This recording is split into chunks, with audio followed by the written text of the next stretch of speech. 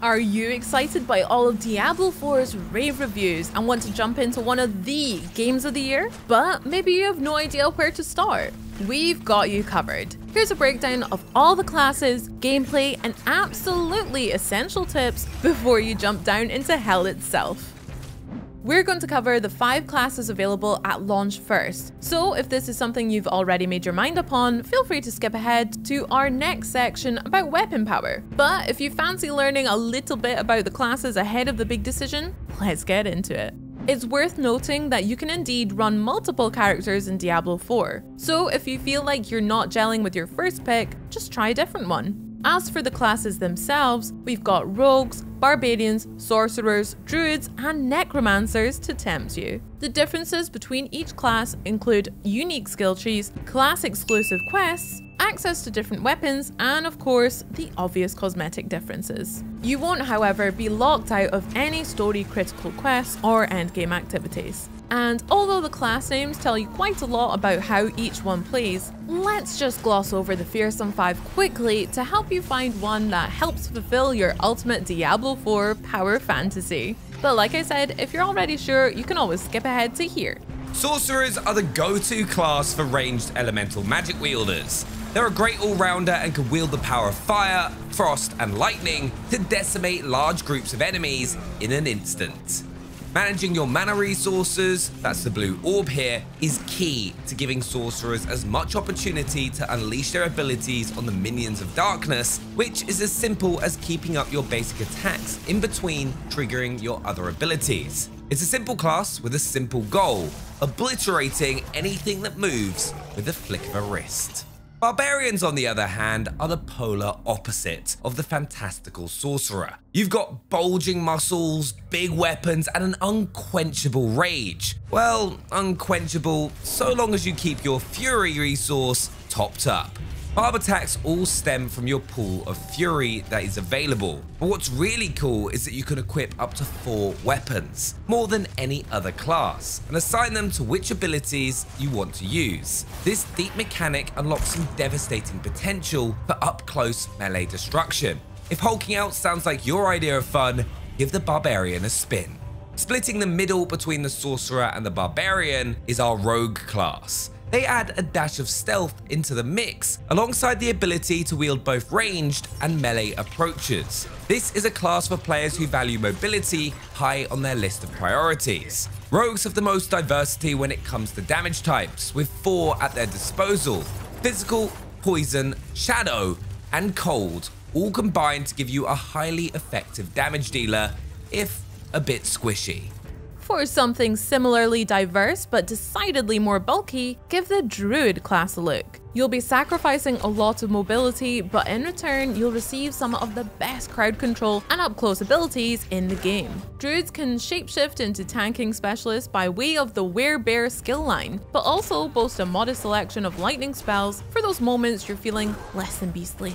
Okay, so druids have a handle on all things natural, but for those of you with unnatural tendencies, the necromancer will satisfy your slightly questionable urges. No judgment here, darlings. This class can raise minions from the dead to fight on their behalf, but also come equipped to dish out damage with the very appropriate class-exclusive weapon, a scythe. Later in the game, you'll be able to specialize into bone, blood, darkness, or corruption magics, offering an even more personalized way to put people into an early grave, and then maybe even wake them up afterwards to give you a hand. Now, this is all well and good, but what will your freshly rolled character actually be doing in Diablo 4? As one of the granddaddies of the role-playing game genre, there are a lot of concepts and gameplay loops you'll probably already be familiar with, but let's cover the basics so you can get familiar with how best to play ahead of launch. Diablo 4 boasts a lengthy campaign that will offer you an abundance of quests, side missions, dungeons, and more to earn XP, loot, and various cosmetic items from. Loot scales with the level at which it drops, meaning as you reach higher and higher levels, the weapons, armor, and jewelry you'll receive will become stronger and more suited for higher level activities. As for your character's abilities, these are unlocked via the skill tree, with 1 experience point earned per level up. There are other ways to earn experience points, but the vast majority will come your way via leveling up. Spending an experience point unlocks a node along the skill tree. If it's a major node, it will likely add an ability for you to slot into your ability bar, making it available for use during combat. Minor nodes often enhance the abilities they are attached to, only unlocking once a major node has been purchased first. On major nodes, you can often increase their potency by investing more and more skill points into them, so pay attention to see if you want to upgrade a pre-existing ability over getting another new one. These all come in very handy when fighting the swarms of mobs that you'll come across in the overworld, as well as hefty bosses within dungeons and story beats too. All in all, the more you level, the better your gear, abilities, and your understanding of your class will become. But enough of that, here are some tips that we came across as we played the game ourselves during an early preview that was provided by Blizzard. It's easy to become attached to a particular weapon if it got you through a particularly tough stretch of the game or slayed an especially diabolical boss. But there's no room for sentiment in these dungeons, so be prepared to chuck whatever you're wielding away when something better comes along.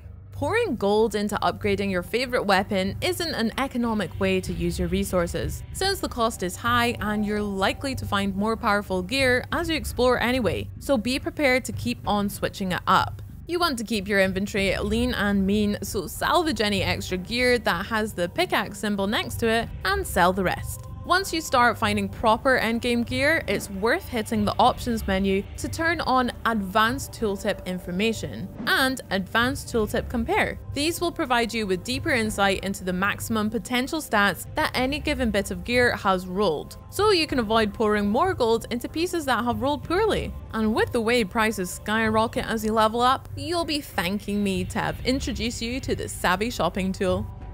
Diablo IV tells a tale about angels, demons, and the war between them and the poor humans caught in the middle of it. It's all very cool, very metal stuff, and so it can be tempting to barrel ahead with the story missions straight away, but it's best not to. Focusing on dungeons and events is a more effective way to farm XP, while the chests and the gear rewards will provide you with some way better kit. Not only will all of this make you more powerful, but will help you to really sculpt your character's build to match the way that you want to play. There are particular quests you'll definitely want to hit as early as possible too. The class specialization ones are vital for unlocking the mechanics that let you get the most out of your chosen class, helping to make you a more barbaric barbarian, a more roguish rogue, or druid who is better. You should also keep an eye out for quests that introduce you to basic mechanics like crafting, upgrading, and alchemy. They are marked in your journal as priority quests, and that is exactly how you should treat them. Finally, be sure to check your progress in each region to see what activities you've yet to complete, because polishing these off can grant you massive gold rewards, as well as rare materials to improve your gear with. When it comes time to upgrade your character's skills, it's important to make sure that you've got a good defensive ability on the go. Sure, the offensive abilities are where the real fun stuff is, but Diablo IV is an easy game to get overwhelmed in, especially if you're taking on the Horde by yourself, so you'll want something that provides you with a good get out of jail free option as well.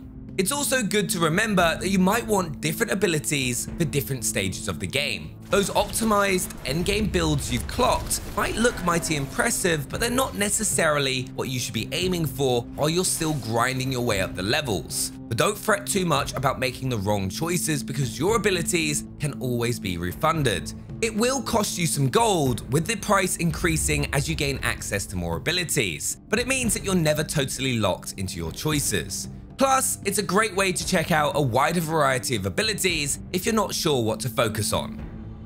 One of the aforementioned priority quests will introduce you to the Alchemist, who can upgrade your health potion for you, something that comes in incredibly handy over the course of the game. However, the game firmly believes that you're big enough to look after your own potions now, so it won't give you any further reminders to keep upgrading. So I'll give it to you now. Be sure to swing by and check in with the Alchemist from time to time to see if there's another improvement on offer. And while it's not exactly the most glamorous part of the game, foraging is absolutely vital to potion making. So be sure to grab some berries whenever you get the opportunity. Then you can go back to fighting your demons and stuff. Lilith herself might be the last person you want to bump into while you're wandering Diablo 4's world, but her altars are another matter altogether. Altars of Lilith will provide you with permanent stat boosts. Admittedly, it's only a small increase, but you'll find altars dotted all around the map, so all those little boosts can soon start to add up quite nicely. And the best part is that it's actually a server-wide upgrade, so it will apply to your current character as well as any others that you make, providing you with a jump start anytime you decide to whip out a new hero. Nothing can truly prepare you for the trials you'll face in Diablo 4, but these tips should help you get off to a decent start when June 6 rolls around. And if you've got any pro tips of your own, feel free to fire them into the comments below. See you in hell!